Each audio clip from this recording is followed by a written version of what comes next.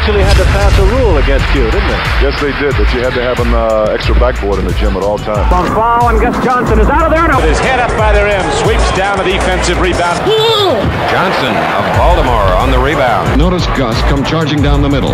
He times himself perfectly and dunks it.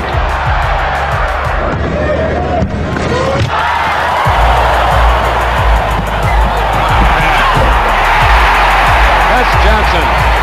This guy could jump out the gym. I remember one of his slogans was, he said, "I tell my legs how high, and they go higher." I mean, he could fly. He was air before air was air. And he could fly, and he could come down and throw that ball down on anybody. It goes off to Robertson into Alcindor. Johnson knocks it away, and there goes Gus.